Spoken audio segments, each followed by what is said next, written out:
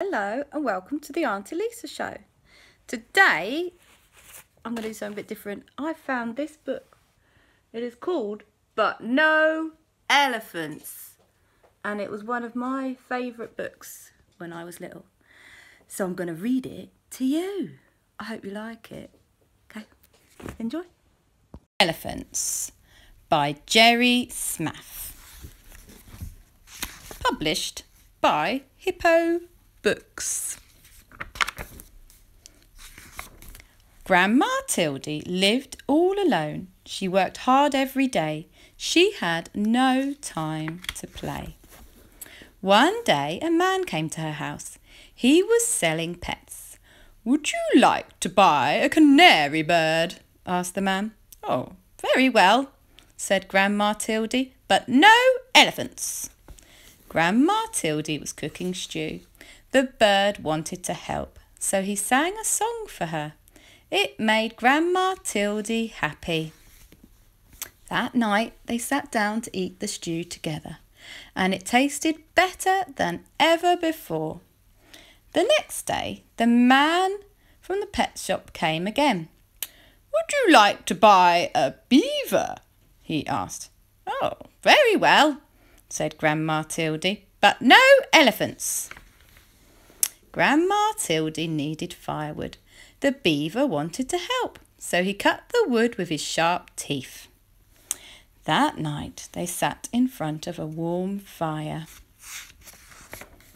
Grandma Tildy went shopping. She met the pet man again. "Would you like to buy a turtle?" he asked. "Oh, very well," she said, "but no elephants." Grandma Tildy was tired. The turtle wanted to help, so he carried her home on his back. That night, Grandma Tildy washed the turtle and put him to bed. The next day it rained hard. The roof started to leak. Then someone knocked on the door. It was you-know-who. "Would you like to buy a woodpecker?" the pet man said. "Oh, very well," said Grandma Tildy, "but no elephants." The woodpecker wanted to help, so he nailed the roof down tight. The dripping stopped. That night they all danced together in the warm, dry house. The days got colder and colder. Grandma Tildy put food in jars for the winter. "I don't like the cold," she said. Just then the pet man appeared. "Would you like to buy an elephant?" he asked. "He's the only animal left, and I must leave before it snows." "No, no elephants!" shouted Grandma. She went back to her work. The pet man left. But the elephant stayed, and it started to snow, and it kept on snowing, and snowing, and snowing, and snowing. "No elephants!" said Grandma Tildy, but the elephant would not go. They could not see the elephant now, but they could hear him crying. They felt sad. "Very well," said Grandma Tildy. "You may come in." The elephant was as happy as he could be. But the elephant had a problem. He could not get through the door, so they all helped to push him inside. "Oh dear," said Grandma Tildy. "I hope the floor is strong enough. This is a very old house." Outside, the snow kept falling, but inside the house it was cosy and warm. Everyone hoped winter would go away and spring would come soon. Crash!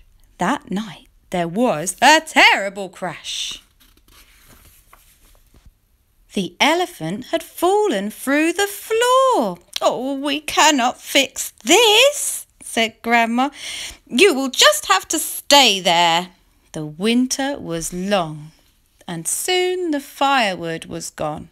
The elephant was always hungry. He kept eating and eating and eating until all the food was gone. "Oh, we cannot leave or we will freeze," said Grandma Tildy. "We cannot stay or we will starve. What are we to do?" The elephant felt sorry. Then he thought of a way to help. He started to walk. He walked and he walked and walked and walked. When he stopped, they were in a warm, sunny place. And that is where Grandma Tildy and her friends are today. There's a big sign that says, "Welcome, elephants." And lots of elephants have come to visit. And that is the end of the story. I hope you like the story. Night, night. Love you.